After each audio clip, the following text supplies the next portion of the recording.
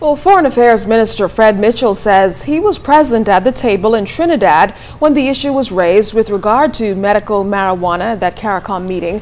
In a statement released today, Minister Mitchell said the meeting agreed that the issue should be studied then and signed off on last month as an agenda item at the next CARICOM Heads of Government meeting in St. Vincent in March.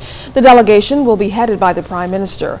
Minister Mitchell goes on to say that we have heard the views on a market approach to fighting anti-drug efforts advanced by many countries and note the developments in the United States and have canvassed the potential policy changes with U.S. officials. He concludes that we can say nothing more on the issue until such time as the CARICOM consensus has been reached and the studies returned and the Bahamas cabinet has a chance to review the issue.